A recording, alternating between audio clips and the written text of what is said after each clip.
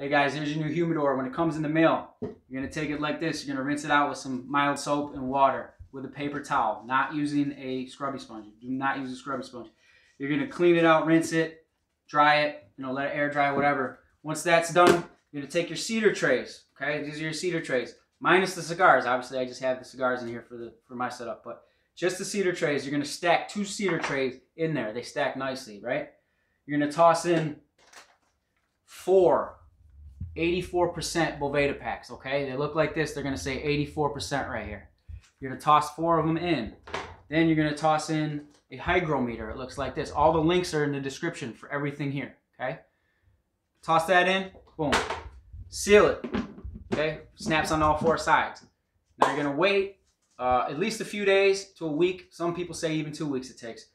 So until your hygrometer reads around 84%. It might not get to 84%. It might get to 82, whatever. That's fine. Now that means these are all nice and densed out with they're all humidified. Okay. So now we're good to go. Now you take your cigars. If you don't have as many as me, that's okay. They fit nicely on the bottom like that. You can stack one on top, and it won't crush the bottom layer of cigars. Stack another guy on top like this. Boom. Throw your hygrometer in. Now, remember before you're using 84%, right?